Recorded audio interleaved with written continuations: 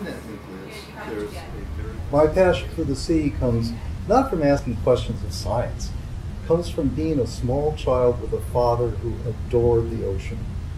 My whole beginning was from a point of view of just excitement and adventure. The science came after the adventure. During the summer, I teach a course called Learning Life and Ecosystems of the Sea. This course is how humans are influencing life in the sea.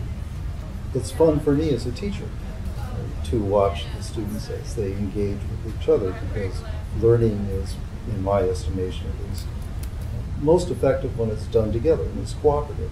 The gathering of the data, the talking about what it may mean, the analyzing it.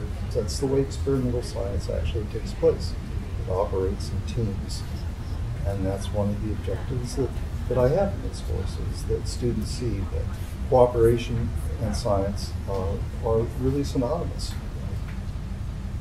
I can tell you straightforward today that I'm doing exactly today what I wanted to do when I was 12 years old.